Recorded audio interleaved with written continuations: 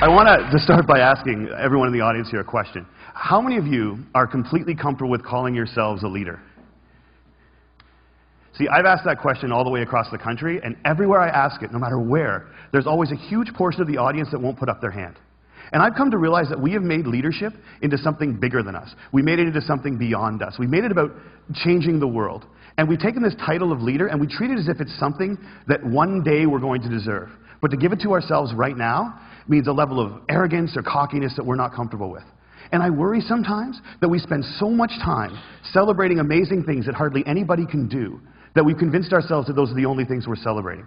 And we start to devalue the things that we can do every day. And we start to take moments where we truly are a leader, and we don't let ourselves take credit for it, and we don't let ourselves feel good about it.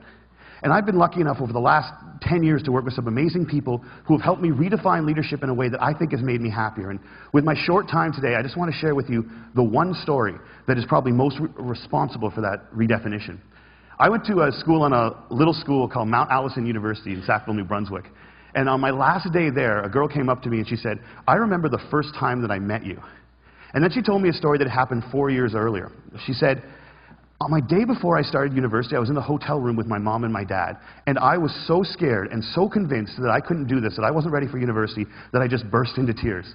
And my mom and my dad were amazing. They were like, 'Look, we know you're scared, but let's just go tomorrow. Let's go to the first day, and if at any point you feel as if you can't do this, that's fine. Just tell us, we will take you home. We love you no matter what.'" And she says, so I went the next day, and I was standing in line getting ready for registration, and I looked around, and I just knew I couldn't do it. I knew I wasn't ready. I knew I had to quit. And she says, I made that decision, and as soon as I made it, there was this incredible feeling of peace that came over me. And I turned to my mom and my dad to tell them that we needed to go home. And just at that moment, you came out of the Student Union building wearing the stupidest hat I have ever seen in my life. It was awesome. And you had a big sign promoting Shinorama, which is Students Fighting Cystic Fibrosis, a charity I've worked with for years. And you had a bucket full of lollipops. And you were walking along, and you were handing the lollipops out to people in line and talking about Shinorama. And all of a sudden, you got to me, and you just stopped, and you stared. It was creepy. This girl right here knows exactly what I'm talking about. And then you looked at the guy next to me, and you smiled, and you reached in your bucket, you pulled out a lollipop, and you held it out to him. And you said, you need to give a lollipop to the beautiful woman standing next to you. And she said, I have never seen anyone get more embarrassed faster in my life.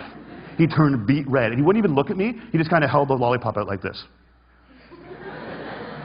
And I felt so bad for this dude that I took the lollipop. And as soon as I did, you got this incredibly severe look on your face, and you looked at my mom and my dad, and you said, look at that. Look at that. First day away from home, and already she's taking candy from a stranger. And she said everybody lost it. 20 feet in every direction, everyone started to howl. And I know this is cheesy, and I don't know why I'm telling you this. But in that moment when everyone was laughing, I knew that I shouldn't quit. I knew that I was where I was supposed to be, and I knew that I was home. And I haven't spoken to you once in the 4 years since that day, but I heard that you were leaving. And I had to come up and tell you that you've been an incredibly important person in my life, and I'm going to miss you. Good luck. And she walks away, and I'm flattened. And she gets about 6 feet away, she turns around and smiles and goes, you should probably know this too. I'm still dating that guy 4 years later. A year and a half after I moved to Toronto, I got an invitation to their wedding. Here's the kicker. I don't remember that. I have no recollection of that moment. And I've searched my memory banks because that is funny, and I should remember doing it. And I don't remember it. And that was such an eye-opening, transformative moment for me to think that maybe the biggest impact I'd ever had on anyone's life, a moment that had a woman walk up to a stranger 4 years later and say, you've been an incredibly important person in my life, was a moment that I didn't even remember. How many of you guys have a lollipop moment, a moment where someone said something or did something that you feel fundamentally made your life better? All right. How many of you have told that person they did it? See, why not? We celebrate birthdays where all you have to do is not die for 365 days.